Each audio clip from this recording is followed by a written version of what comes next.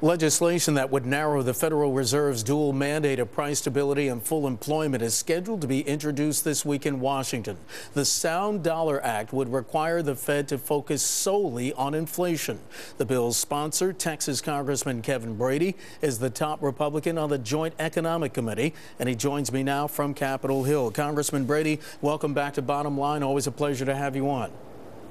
Thank you, Mark. Thanks for having me. Congressman, today you told members of the American Enterprise Institute, quoting here, the Federal Reserve's monetary experimentation of the last decade must come to an end. But with unemployment currently at 8.3%, is now really the time to remove the Fed's focus on joblessness, especially when political gridlock on Capitol Hill isn't yielding any results?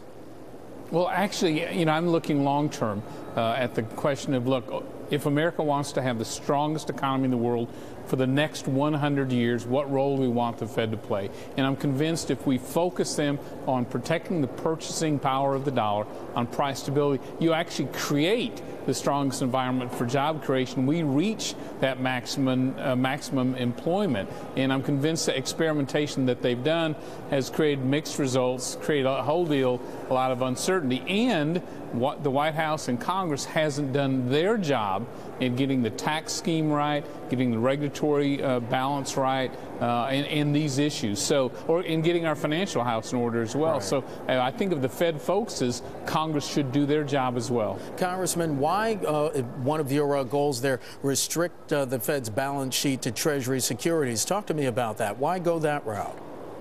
Well, two reasons. One, I think the Fed ought not be allocating credit throughout the country. It ought to be credit neutral. And so a Treasury's only going forward focuses on that. We give them the flexibility in unusual circumstances to do otherwise. I think it's important for the market that they be neutral in their credit allocation. The other concern I have is that invites political interference. When you're reacting to special interest groups, allocating capital a certain way, politics gets involved. I want the Fed to be politically independent to make the right decisions. And again, I think focusing on protecting the sound dollar can create that strong economy for us. Congress, do you think that the Fed is not politically independent right now? Well, there's two things that worry me. One is that the credit allocation going forward. Secondly, I think there's a lot of pressure on them to be even more involved in the economy because Congress isn't acting. And I worry, too, the fact that Dodd-Frank used their revenues to fund a new federal agency also intrudes on their independence. And so I want to restore that independence, but I want to give them a clear mandate from Congress and hold them accountable to it. Congressman, you just mentioned the phrase you just used, because Congress isn't acting. If Congress is not acting, should the Fed just stand by and do nothing? I think because the problems are not monetary problems we're facing, they are fiscal policy problems. The tax code, the regulation, our financial debt, that's what I think is the biggest drag on the economy today. And as long as the Fed continues to keep trying to figure out some way, Congress and the White House aren't going to do their job, and in the end, we're not going to create the jobs that we really, I think, deserve. One of the reasons I think we have a very slow, very sluggish recovery to date. Congressman, last week, Fed Chairman Ben Bernanke testified before Congress, and he said the inflation outlook was, in his words, subdued.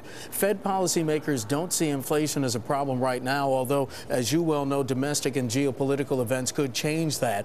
With inflation now, as the chairman said, subdued, isn't the Fed fulfilling its mandate of keeping inflation at bay? I heard during the 2000s that keeping the interest rate so long wouldn't create a problem either. And as you know, it triggered a financial crisis. It is hard to control inflation. It may be low today, but as it picks up steam, it can be very hard for the Fed to rein in that inflation. But if your focus always is on preventing inflation or deflation, you stand a better chance of controlling it. So it may not be there today, but it could catch fire quickly. Congressman, what recent Fed actions would have been done differently if your legislation were already in effect? I think, one, we're hopeful they would have caught the asset bubble in housing much earlier than they did. Secondly, I don't think the second round of quantitative easing would have occurred because there wouldn't have been such a extraordinary circumstance for them to justify that. Sir, will the bill be introduced with co-sponsors, and if so, how many and who are they? We've just started, we're going to introduce it today.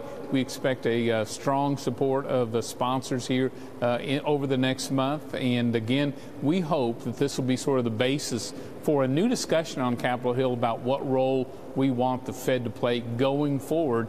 And again, I'm convinced the strongest economy in the world requires stable prices and a sound dollar. Texas Congressman Kevin Brady, he's the top Republican on the Joint Economic Committee. Congressman Brady, it's always a pleasure to have you on. Thanks so much for your time today. Thank you, Mark. Love being on the show. Thank you, sir. I appreciate that. And a reminder, you can catch all the top news on Washington and on